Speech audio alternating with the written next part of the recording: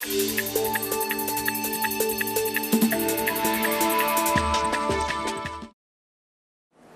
that you've selected the best possible membrane during the membrane selection phase and optimized the pressure during the pressure study phase, you're ready to move on to the concentration study.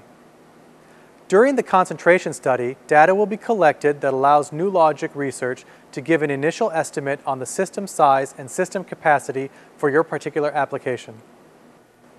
In order to begin the concentration study, again you must pre-screen and weigh your feed sample so that you know the amount of sample you're beginning with.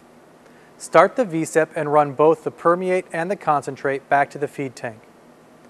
Adjust the system to the optimum pressure and run the system for 1 hour at this pressure and approximately 2.5 GPM concentrate flow rate.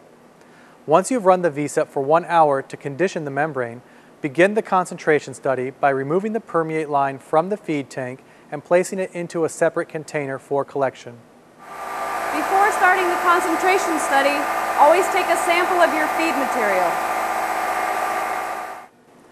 As permeate is removed from the feed material will become more concentrated. This is the concentration study. During the concentration study, be sure to take full readings, including permeate flow rate, pressure, temperature, vibration amplitude, and time intervals between readings. This data will be extremely important in calculating an average flux rate throughout your concentration study. Typical times for concentration studies are as short as 6 hours or as long as 2 or 3 days. If you need to stop the concentration study in the middle of the test, be sure to stop the system, collect all permeate, and close the concentrate valve. Once you've reached the end of your concentration study, remove the permeate line from the collection tank, stop the machine, and collect final samples of your final composite permeate and your final concentrate that is left in the feed tank. After collecting and weighing your samples and recording all this information on your data sheet, you're ready to calculate your final recovery rate.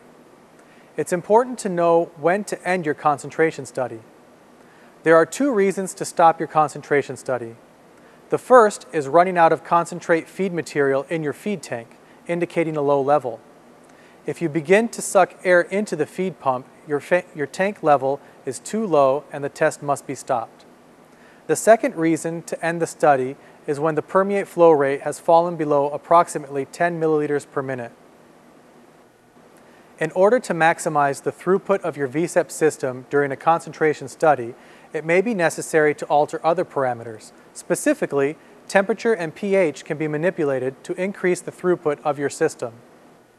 If necessary, repeat your concentration study at a higher temperature or at an optimized pH range.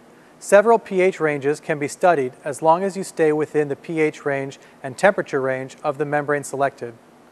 After completion of your concentration study, we recommend conducting a cleaning study in order to obtain some preliminary cleaning data for your application. Basic cleaning study procedures are presented in Chapter 8.